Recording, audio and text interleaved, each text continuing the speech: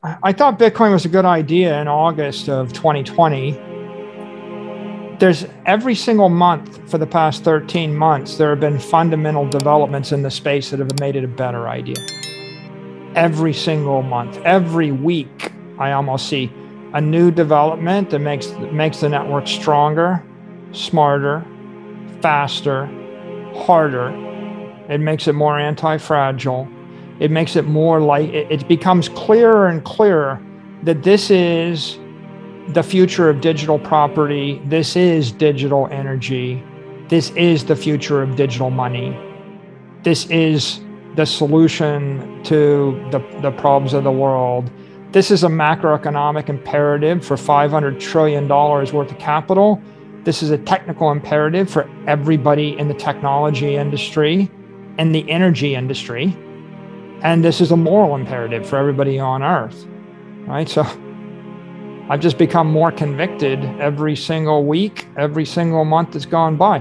There's not a single thing that's happened the past 13 months that I thought caused me to think that the future was riskier or less certain.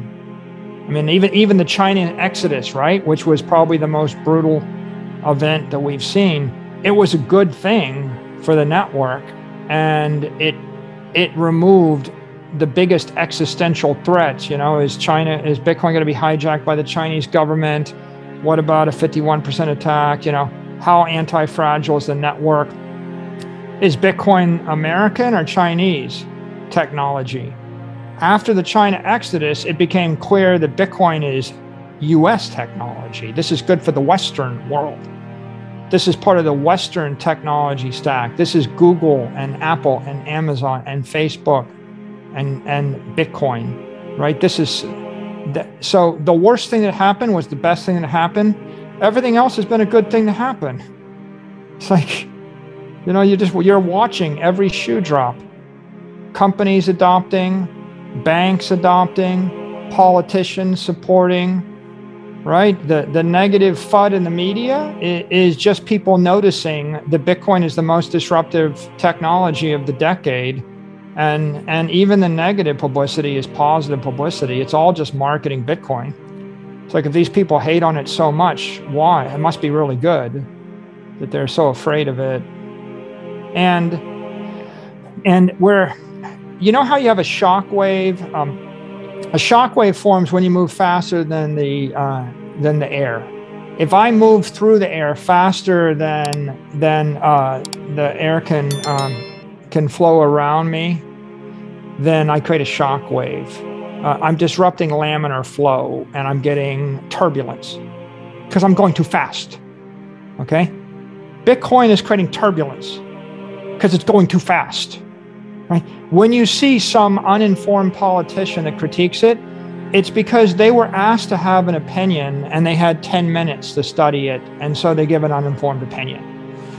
When some billionaire investor says they like gold better, it's because they're asked to have an opinion and they spent 30 years studying gold, and they haven't spent 30 hours or 300 hours or 1,000 hours studying Bitcoin. They had 30 minutes, 60 minutes, 15 minutes.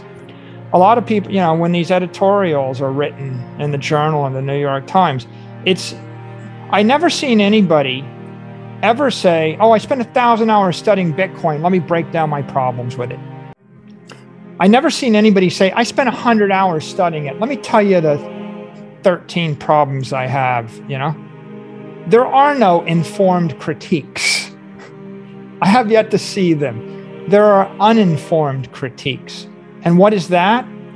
That's the same as your fighter jet slamming into a wall of air faster than the speed of sound, and you get a shock wave, and you get turbulence, and you get heat, and you get sound and fury.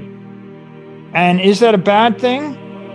It just means we're moving fast, right? We're moving very fast, and we're getting noticed, and everyone has to notice it.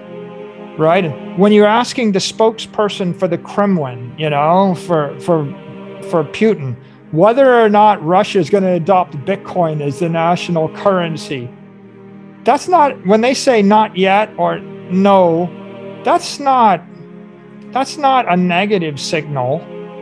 That's a positive signal. Nobody asked Putin whether they're going to adopt Apple stock or gold or silver or the giant stone coin of the Yap people as currency in Russia.